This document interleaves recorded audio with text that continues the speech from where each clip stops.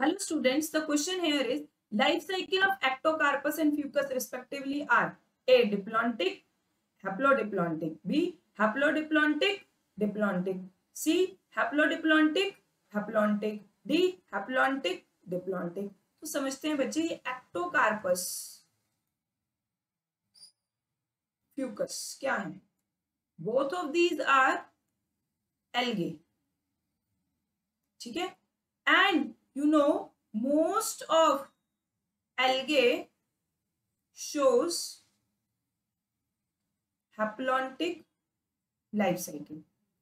Most of the algae shows haplontic life cycle, but Ectocarpus and Fucus are two exceptions in which Fucus shows diplontic life cycle and Ectocarpus shows haplodiplontic life cycle. Means here their haploid and diploid phase both are equal.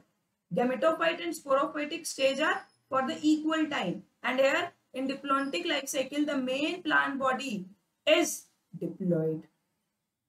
Okay, so the answer here is Ectocarpus shows haplodiplontic life cycle and Fucus shows diplontic life cycle. तो देखते हैं option. Option haplodiplontic and diplontic is option B. Thank you.